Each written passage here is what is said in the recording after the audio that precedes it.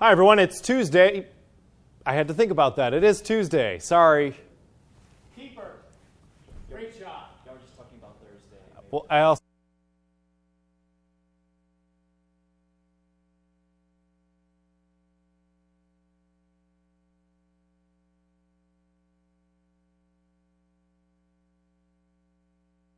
Hi everyone, it's Tuesday, May 31st. I'm Jim Hummel with your KATC News Brief.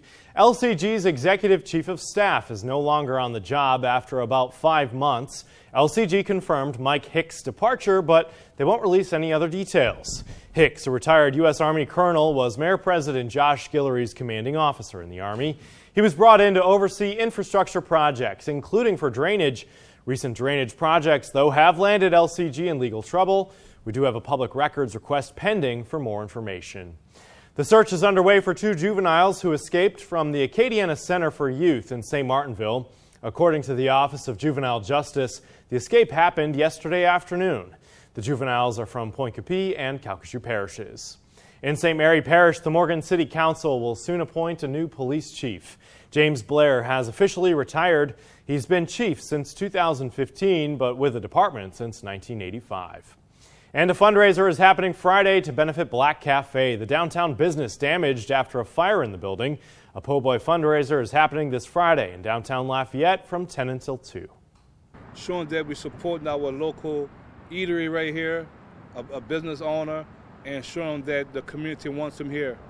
You know, no matter the little setback you had, the community needs them and the community appreciates them. So we're doing that to show appreciation.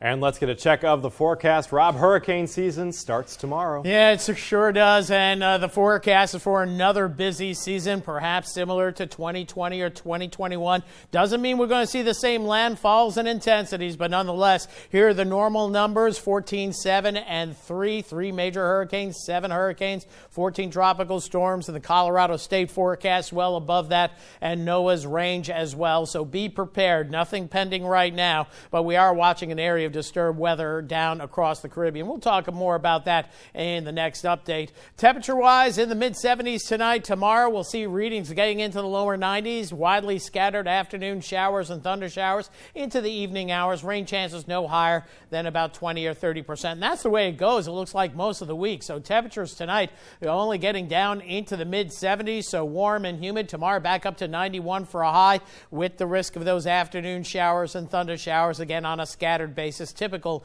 garden variety, summertime, showers and thunderstorms. And then as we move through the rest of the week, we don't see much change going into the weekend. Still the risk of an afternoon storm, but it could be even a little bit hotter during the day, but maybe a little bit drier in the evening. Overall, we're starting off June looking a lot like summer.